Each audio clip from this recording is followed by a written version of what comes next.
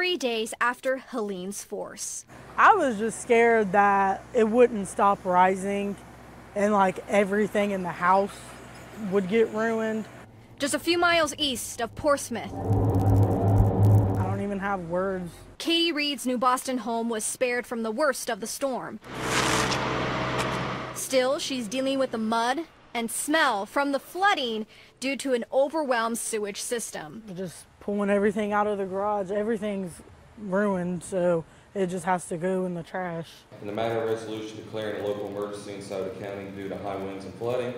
The Board of Scioto County Commissioners declared a local state of emergency after significant flooding. Help can't come soon enough for Reed. My mom moved out a couple months ago and had some of her stuff in the garage, like memories and pictures, stuff that we've made her growing up through our childhood, and it was ruined. Scioto County EMA Director Larry Mullen says to be patient and document any damage so the state can work with the county to provide financial resources. This starts the process of hopefully down the road being able to draw down state funding and also state assets to help us in our recovery and cleanup. Over 300 reports have been made to build a case for state funding.